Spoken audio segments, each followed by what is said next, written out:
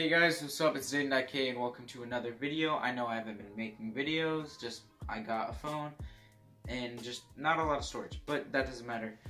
Today we are going to be doing a scooter setup video.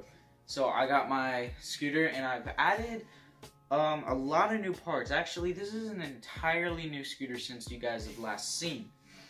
So yeah, well, besides the deck, that's it. Everything's been new.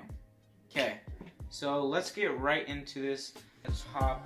I got blue and teal NVTPR grips. Also, and then with the going down to the bar, I have a new Root Industries Invictus bar in black, made of aluminum. Now going down to the clamp, I have the Fasten IHC oversized clamp in black, and the design looks really cool.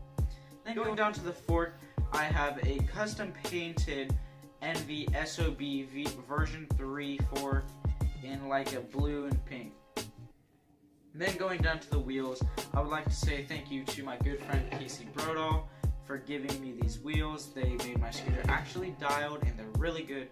So the wheels are Hang 5 gear wheels and they're just really good. I would go recommend them.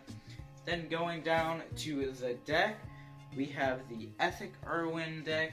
I think 20.5 long by 4.5 wide. This deck is really fast and I would totally recommend. So yeah, now I'm going to show you clips of me riding this thing, so let's go.